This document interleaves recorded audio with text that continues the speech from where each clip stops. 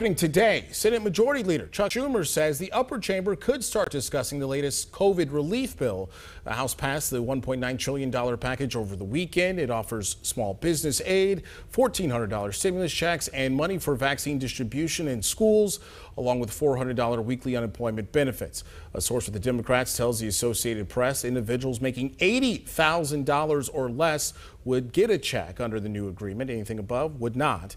Democrats hope to pass the bill by March 14th. That's when federal unemployment benefits expire. Some Republicans, though, say the package is too expensive and too broad.